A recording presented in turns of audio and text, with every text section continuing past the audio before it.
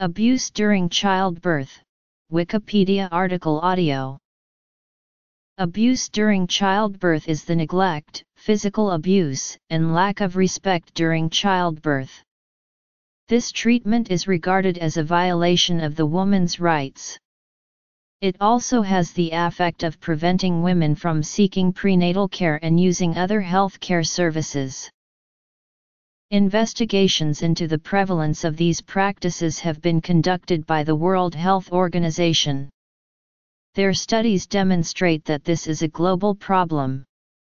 Women experience disrespectful, abusive, or neglectful treatment during their childbirth when the birth occurs in medical and health facilities. The abusive relationship and trust between women and health providers can create a great reluctance to obtain medical assistance during birth. Disrespectful and abusive treatment can be experienced during pregnancy. During childbirth, a woman is very vulnerable and cannot protect herself. The results of this abuse can have very negative consequences for the infant and the mother.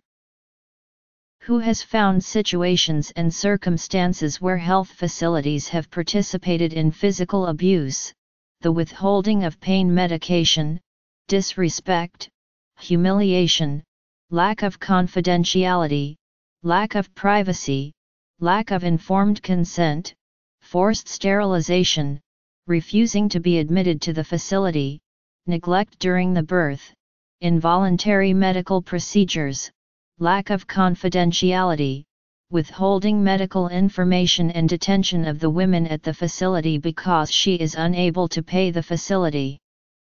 In addition, the neglect during childbirth has resulted in life-threatening complications that could have responded to appropriate medical intervention. Some women are more likely to experience abuse during childbirth.